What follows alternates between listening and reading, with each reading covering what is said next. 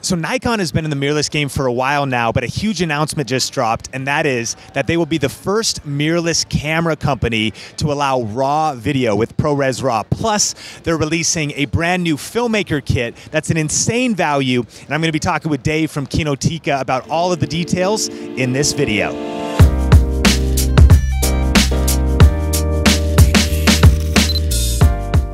This video is brought to you by Skillshare, an online learning community with over 25,000 classes on video editing, graphic design, photography, business, and so much more. A premium membership gets you access to high-quality classes where you can learn the skills you need to thrive as a content creator and entrepreneur so you can do the work you love. It's super affordable with an annual subscription coming in at less than $10 a month, and I love getting access to classes from business experts and even YouTube creators like John Olson's class on photography and Sarah Dietschy's class on how to vlog better. Join more than 7 million creators learning with Skillshare today, and the first 500 Think Media subscribers to use the link in the description will get a 2-month free trial. Just click the link in the description to get started today.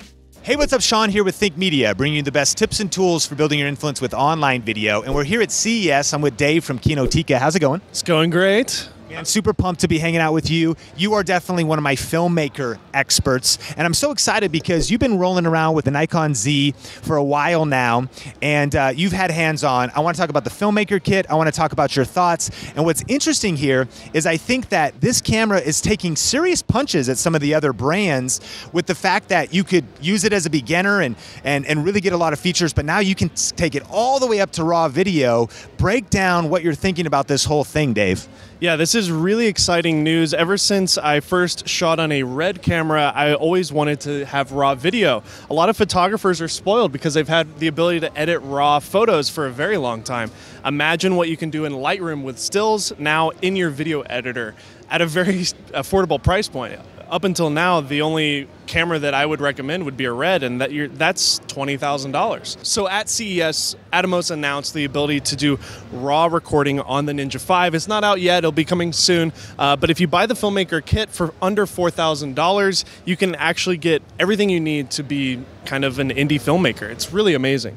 Yeah, and you know, it's interesting because, of course, Canon's released mirrorless cameras, Sony is bringing a lot of mirrorless cameras, Panasonic is announcing mirrorless, but what do you think now, having been traveling around with this Nikon mirrorless? It's solid. I mean, you got phase detection, you've got a good lens offerings with a whole, we'll put a link to it in the description, a whole map of multiple lenses coming out for it in the next couple years. Of course, you can adapt all of the old lenses, but really, it's a feature-stacked camera from slow motion across the board. What are some of your thoughts having used it for a while now? Well, yeah, we've had it for a couple months. We've been using it as our main camera for our channel on Kinotika, and we're shooting everything in 4K full frame.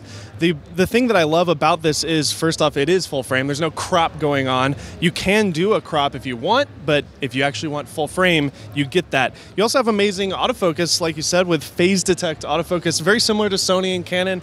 I can see that getting better with time with firmware and things like that. Honestly, kind of everything that we've always wanted. There's stabilization on the sensor, kind of everything that we've talked about, like why doesn't this have this or that, or it kind of has almost all those things. The only thing that I wish it did have was a flip around screen, but you know, beggars can't be choosers, right? Yeah, 100%. And so what's interesting is that when I start thinking about, if you're trying to upgrade to mirrorless, you've got some big decisions to make. What brand are you going to go with?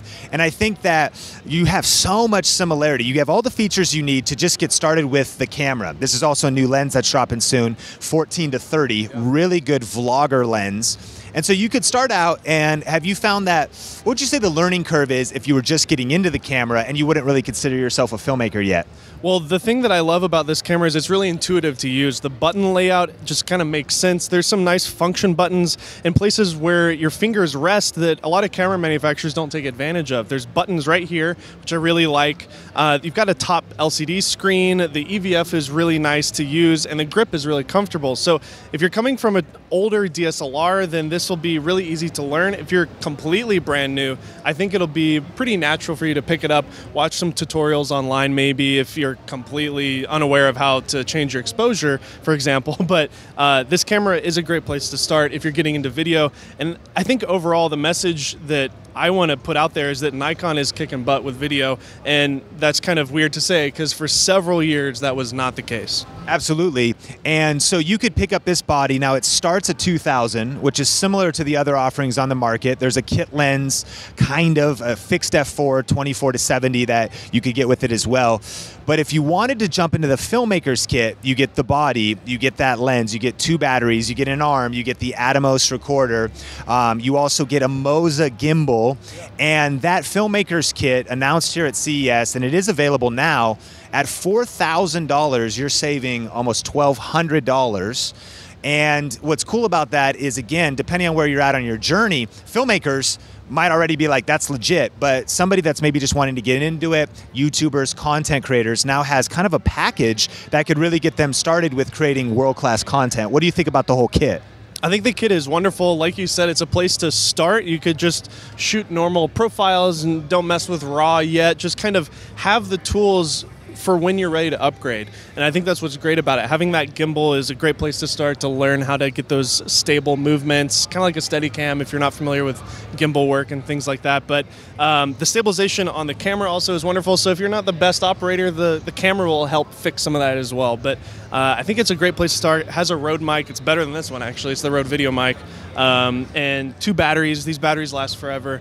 Everything in it, you know, it's everything you need, really, to get started. I agree. So as kind of a summary, you know, again, if you're thinking about investing in really maybe a new camera, a mirrorless camera, I'm excited about the fact that you could start out, and if you were to get the Filmmakers kit, and then evolve as you go, because a lot of times there is that learning curve. You're creating content, you're able to just make simple YouTube videos, leave things on auto, take great photos. But of course, you also get the lens adapter, so you could adapt to other lenses. Nikon has lenses everywhere, so you could always pick them up secondhand, Craigslist, OfferUp, eBay, and really make your world much larger. But then on the flip side, you could also evolve with the times. Once RAW hits, once you start leveling up your video editing workflow and things like that. And you've edited a little bit of ProRes RAW. You said it's crazy. And just for if you're new to RAW, like you said, when you edit in Lightroom, you can change your white balance after the fact. You have much more versatility in your exposure in case you shot your footage wrong. And then of course, color grading and be able to push highlights and shadows and things like that. But what is editing ProRes RAW been like in your experience? Well, right now at the moment, Adobe isn't offering the ability to do ProRes RAW. So if you're an Adobe editor, just stay tuned. They are going to do that eventually. I'm a Final Cut Pro 10 user, and that's only the only way to use it right now. And it just functions like ProRes. It's kind of amazing. If you're not familiar with ProRes, it's the native codec on an Apple machine.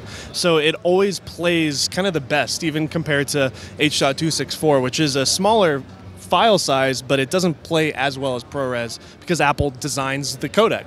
So Apple has worked with Atomos directly, and Nikon and Atomos have worked directly as well. So it's this marriage of Apple, Nikon, and Atomos creating this amazing RAW platform to edit your footage, and it runs smooth. That's the main thing. All these older RAW codecs, like from Blackmagic, for example, they shot uncompressed Cinema DNG RAW, which the files were ridiculously massive, and you couldn't edit it in your computer. You had to have a beefy machine, use Resolve, things like that.